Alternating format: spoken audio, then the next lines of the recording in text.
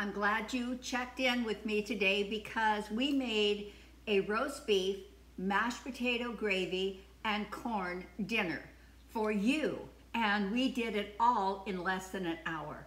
And it will be exciting and excellent. So follow me right into my kitchen. I'm going to teach you how to do this so you can serve it as well. Come on, let's go. Good morning, it's Grandma Roseanne, and we are going to make a full-on roast beef dinner. Roast beef, gravy with pan drippings, mashed potatoes, and corn. Delicious, one of my very favorites. And it's game day, so I'm making Go Chiefs Go, 6-0, Go Chiefs. But I'm making this really early because I want to have it all done and ready so we can enjoy the game and then have a great dinner afterwards. I understand that new cooks are a little bit afraid of a dinner like this, but you really shouldn't be. It is so super simple. It's almost fail-proof. If you have a meat thermometer, it is 1,000% fail-proof, and it's delicious, and it's very, very inexpensive to do a dinner like this. So I hope if you're a new cook, you won't be intimidated by the process, but you'll just lean into it, because once you learn this, oh my goodness, you can make so many fabulous dinners for yourself or for friends or for your family. All right, now I'm starting out with about one large onion, and I'm just going to slice it like this. All right, now we've got that ready to go. And what I'm using here is a 2.5 pound lean cross beef chuck, shoulder cross. Like I think I can read that. Hold on. It is a choice beef chuck, shoulder, cross, rib, roast. That's a lot to say. Anyway, I have used this before. It is an excellent, excellent, excellent cut of meat. So we are going to use that. Now I'm going to season this, but I'm just going to season it with salt and pepper. I really don't want anything else on it. I think that is plenty of good seasoning for just a very basic roast. I have my oven set at 350.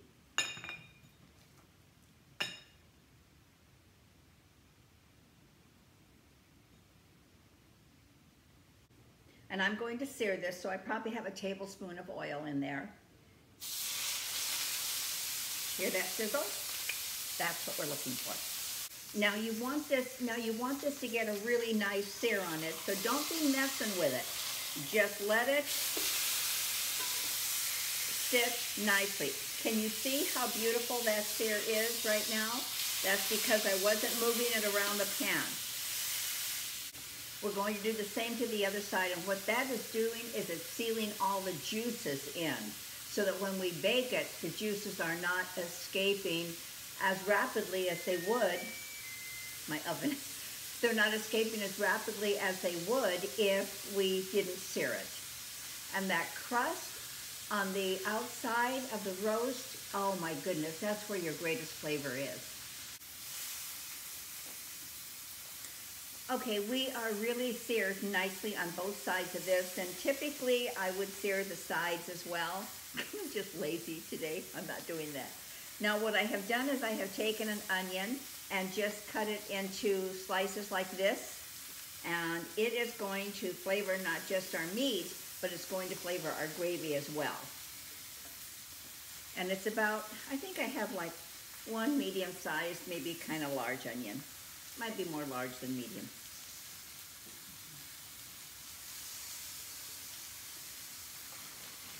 Now I have garlic here, and this would probably be maybe a couple of cloves of garlic. I'm just going to sprinkle that on the top of the meat.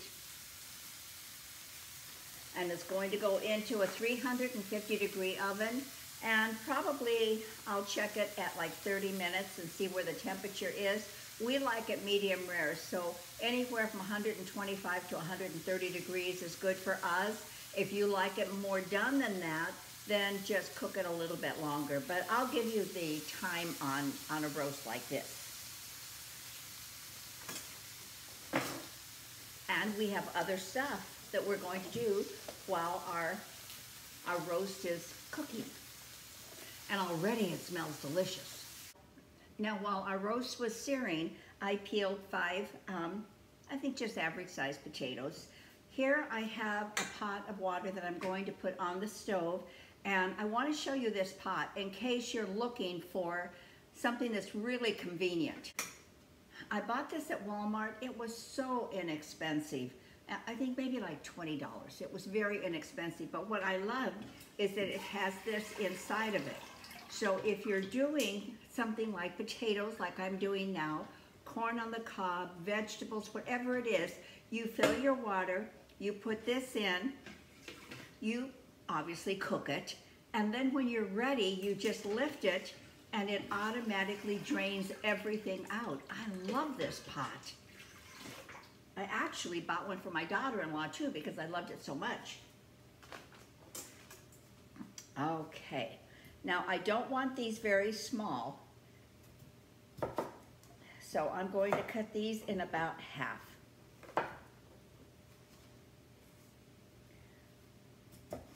I'm going to mash these so I don't want them just disintegrating in the pot.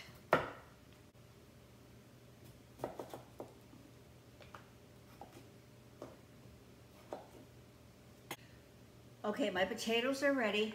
I'm going to add some salt to the water. I don't know how much, just that much. And I'm going to bring this up to a rolling boil. This also has a lid, which is very nice, but I'm going to bring it up to a rolling boil, and then I'm going to put my potatoes in. I'm going to do this over on the stovetop. If you haven't watched my video on how to process garlic, you might want to take a look at that, because I believe the easier you can make your process flow in the kitchen, the more, I don't know, maybe encouraged and excited you are about going in to do some cooking. So I have so many things like this that I have already pre-done.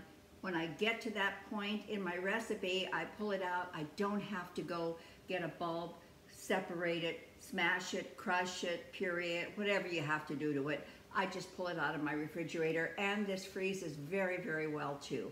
I did 4 pounds of garlic in my video. You don't have to do 4 pounds, trust me.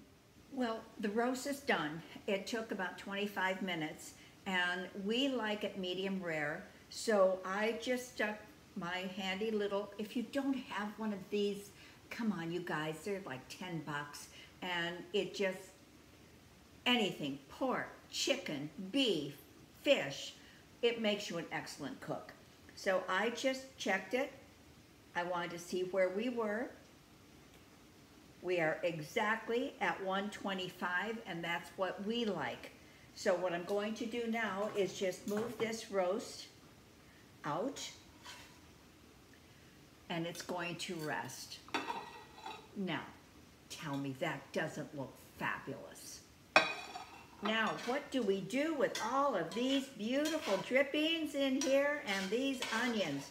Oh, let's just throw them away. No, we are going to make outstanding gravy. I will also tell you, when I was a young cook, this was the hardest thing for me to do. So I'm going to give you some really good instructions, all right? 1 minute, we need a product.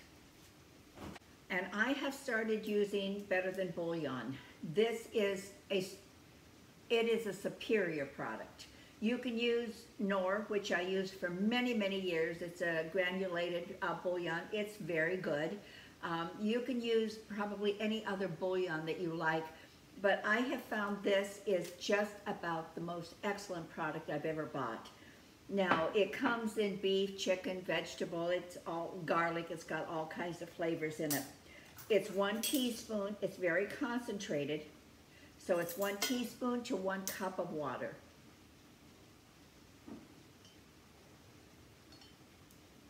And what I like to do is just put a little bit in there first, because I think it's just easier to mix it all in when you don't have the full cup in there. So I just kind of get that incorporated. I love this product, you guys, I really do. What's nice too is that we're going into fall. We're actually getting very close to Thanksgiving here. So Costco has this on sale and I stock up. Oh my goodness, I stock up for the year. I buy several of these. Now I'm going to get the rest of the water in here so I have a full cup. Now in another little glass here, I have 1 tablespoon of flour and I'm going to just add, I don't know, maybe a half a cup of water to it. This is your thickening agent for your gravy.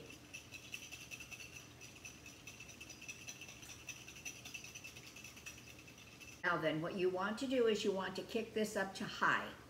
So I will get this to a high heat again, and then I will show you our process.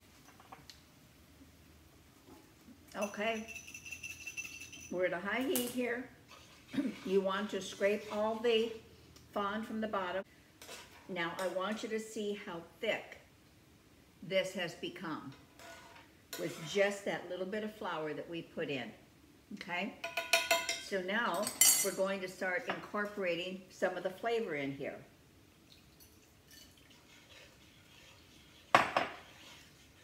You'll notice I haven't seasoned this yet because bouillon always has a good amount of sodium, so you want to not have it over salted. So I let this kind of do its thing, and then I decide if I need more salt or pepper in it. Okay, it's thickening up very nicely, but I think I need a little bit more flour in here, so always watch your food and make your judgment and adjustments as you go along.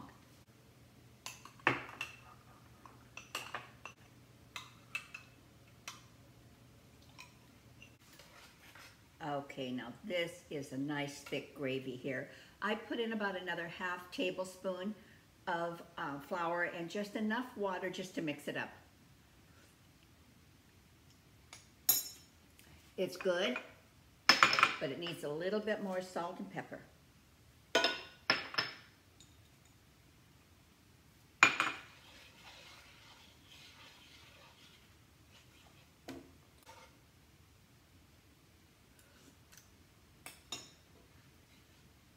That's delicious. The onion wants to get caught there. Now you always want to incorporate your drippings into that. You don't want to waste those drippings. Those are delicious. That's where your flavor lies. Well, our roast is done, our gravy is done, our potatoes are cooked, and I'm going to mash them right now, and I'll show you how to do that. I strained them in my sink. How simple is that? And I have my mixer ready to go. So I'm just going to dump my potatoes in. And you guys, it's easier if you wash this out right now rather than letting it get all crusty and dry and it's scrubbing. Now it just washes out so quickly, so give me a second. Now I will tell you, I never measure. So I'm trying to measure to give you kind of a guideline.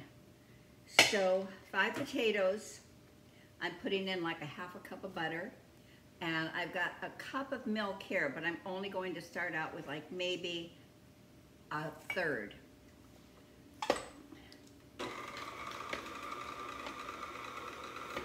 Now let's taste it. No, we can't taste it yet. We didn't put the seasoning in.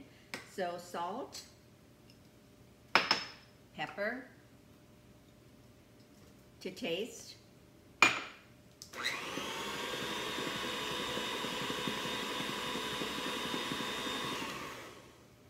And just by looking at my potatoes, I don't think they're creamy enough, so I'm going to put in a little bit more. That's probably a half a cup total that I have in there.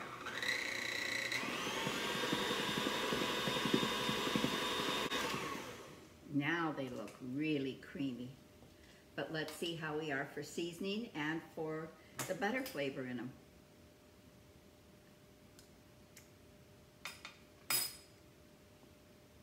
More butter. I'm gonna put a whole cube in. What? You say a whole cube? Yeah, yeah, I make good potatoes.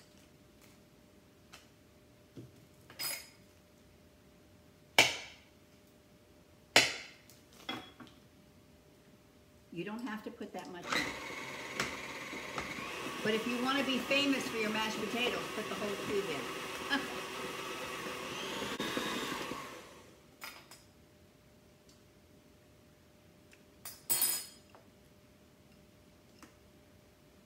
More salt, more pepper. Taste your food.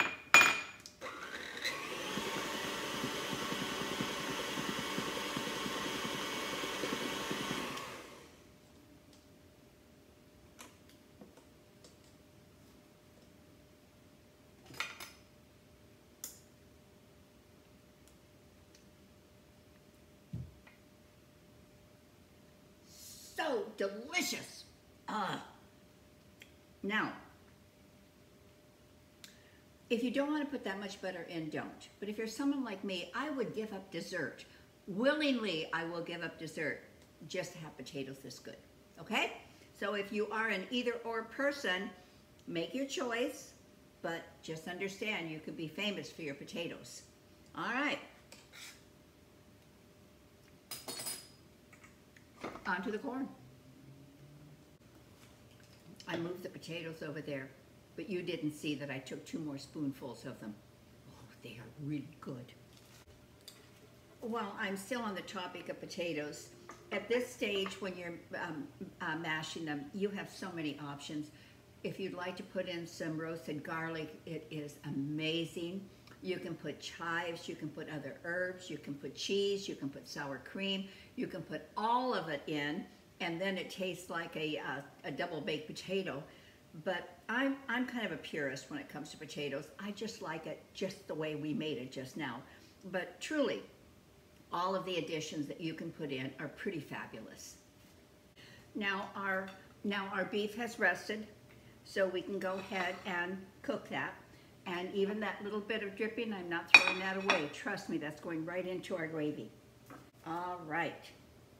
Now we are going to cut our meat. Oh, it's just beautiful, you guys. Can you see that? And that's at the outside of it. Let's just take a little bit of a taste here. Oh, it's really flavorful. It's really good. Now, I will caution you, you may get a roast that's tough. Oh my word, I've done it. It's so frustrating.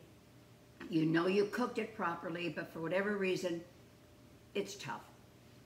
What you do then is you slice it very, very, very thin. And when you do that, you're able to easily eat that roast. So, the better the roast, the thicker the cut. As we're getting to the center here, I'm going to show you the beautiful medium rare that we have created. Perfect, absolutely perfect.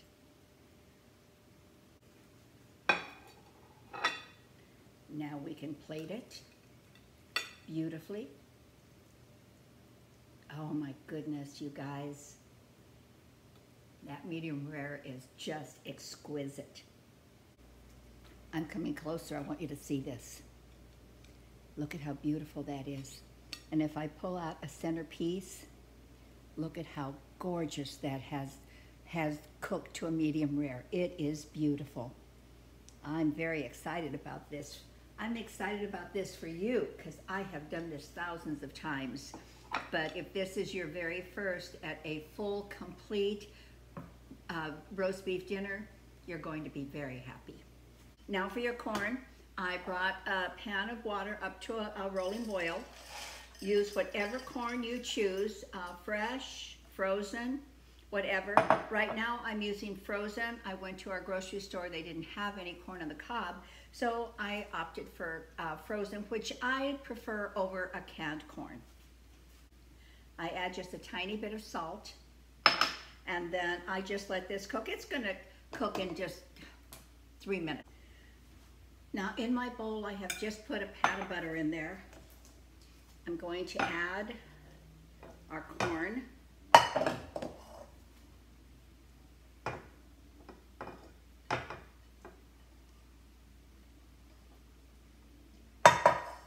Mix it up so it all gets a little bit of that butter flavor. I will season it with a little bit of salt and a little bit of pepper. And that's all we need.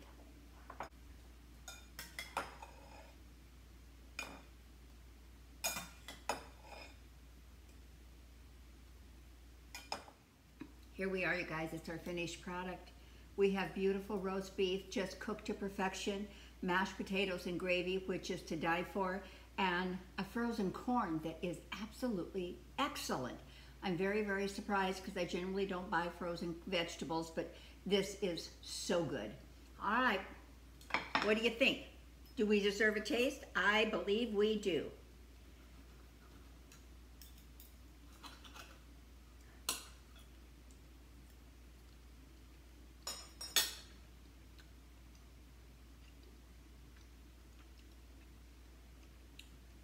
So juicy, so flavorful, perfect. My all-time favorite, mashed potatoes and gravy.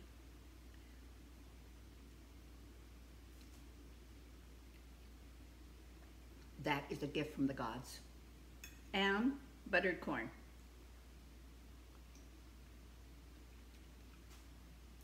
This is an exceptional dinner, you guys.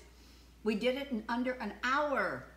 So join me in having a fabulous roast beef dinner. Let me know if you do. Let me know how it comes out. If you have any other suggestions, I am so open.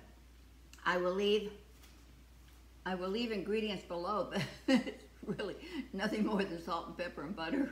But there's more for the gravy. So I will leave the ingredients below. Please subscribe. Please hit the like button. Please come back anytime you want to come back. And please cheer for the Chiefs, okay? They're playing today. Bye. Ingredients below. Hit the bell. Bye. Oh my goodness, camera kept rolling.